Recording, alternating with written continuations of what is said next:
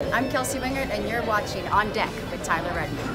Hi, this is Phil Necro. You're watching On Deck with Tyler Redmond. This is Mark the Banks. I'm on deck with Tyler Redmond. Hey guys, welcome into the first ever live edition of On Deck. As you can see, I'm not in the typical studio that you, typically see me in. With that being said, we have now a live update of something going on in the trade market that I think will excite all of you. Atlanta Braves are reportedly now offering 4 years to Josh Donaldson. I cannot verify this. I cannot say that it is completely true. I can tell you that it is on TomahawkTake.com. It's posted by Alan Carpenter. And what I'm going to do now is read you the article. You can take with it what you want. But it makes me excited. I'll tell you that much. So basically, two former general managers, Jim Bowden and Steve Phillips, are reporting this morning that a Donaldson signing delay is about a continued bidding escalation. The Atlanta Braves, for now, are still in the hunt. All these teams want Donaldson, which is making his value go up, obviously. He stated, according to Ken Rosenthal earlier this year, that he wants to come back to the Braves. In a bit of a shift of what we've heard previously on the subject, it's not the years that are separating the Atlanta Braves from reunion with the hot corner slugger. It is about the competitive bidding market.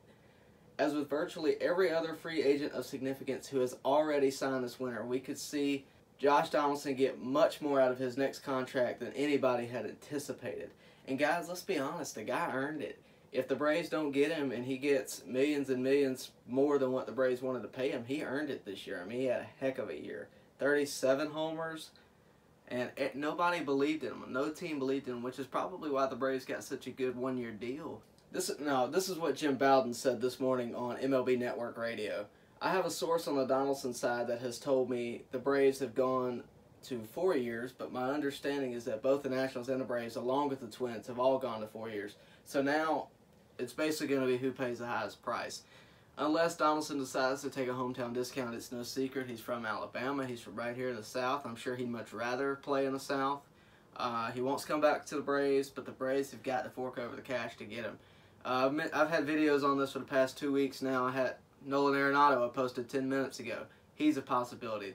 Chris Bryant has been rumored. A lot of guys. Anthony Rendon for a short stint before he signed with the Angels was a possibility. A lot of third basemen are seemingly on the market, but if we could land Donaldson, that would be a very good thing for the Atlanta Braves. Bowden apparently suggested this was a single source, unconfirmed by either team or the player directly. Obviously, you'll never get those confirmations while negotiations are in play. Again, this is just a report, cannot confirm any of it. Bowden also raised the specter that the ceiling for Donaldson's services isn't the $25 million annual rate that seems to have been assumed. So everybody, I think, thought this would be about a $25 million a year, $100 million 4-year contract. It's looking like it's going to be $112 for 4 years, $28 million annually, maybe $125 million, $25 million for 5 years. If all these teams are competing at a 4-year rate, what happens when a team throws in 5? Does he want more annually, or does he want another year?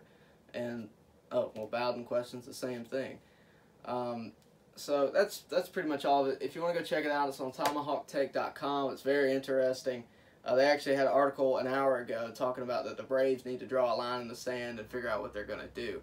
I've been saying that for 2 weeks now. You can go check out my other videos. Make sure to hit the bell for notifications and like and subscribe. And I will see you next time. I hope you enjoyed it, and I hope the Braves bring back Josh Donaldson.